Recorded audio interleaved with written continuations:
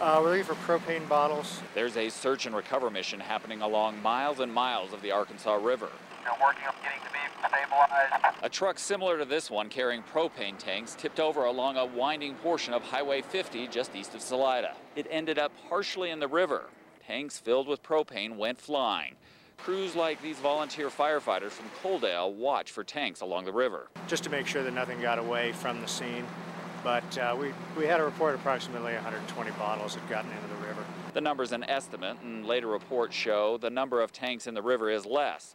What's important is that all are retrieved. The river is a major water source. It's hazardous material in the water and also at the crash site.